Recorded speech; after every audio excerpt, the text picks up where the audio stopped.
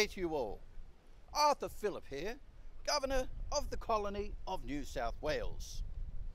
I am in charge of a fleet of 11 ships and over 400 crew and more than 700 convicts sent here to establish this new colony.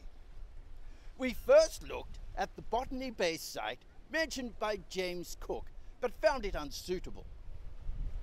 We sailed to the next harbour north and found this place, what I consider to be one of the finest harbours anywhere in the world, and I should know I've seen a few.